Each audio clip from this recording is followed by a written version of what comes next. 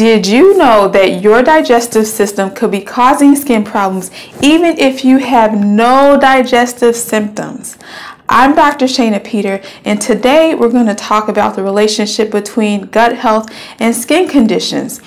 So when you have a chronic skin issue, it can be frustrating trying all these different things and not knowing where the cause is coming from. And the truth is, with most chronic skin conditions, whether it's something like acne, eczema, rosacea, or even autoimmune skin conditions like psoriasis or vitiligo, and many others, gut health is a factor that absolutely cannot be ignored. So I've got 5 factors that I'm going to cover with you that'll really help you to understand the relationship between gut health and skin conditions.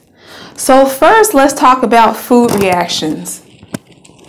So when your digestion is not optimal, the foods that you're eating are not being fully broken down. And when that happens, they can damage your intestinal lining and cause a condition called leaky gut, which leads me to my next point. Leaky gut causes inflammation throughout the body and has been linked to many things, skin issues, autoimmunity, and many other health problems. So next, let's talk about nutrient absorption. Vitamin and mineral status is the foundation of optimal health, and both low digestive function and leaky gut can interfere with your body's ability to absorb and utilize the nutrients that are needed for healthy skin function. Okay. So next, let's talk about immune system health. 70% of your immune system is located in your gut, and when it's overactive, it can lead to autoimmune conditions that affect the skin, and when it's weakened, people can become more prone to infections. So last, we've got dysbiosis.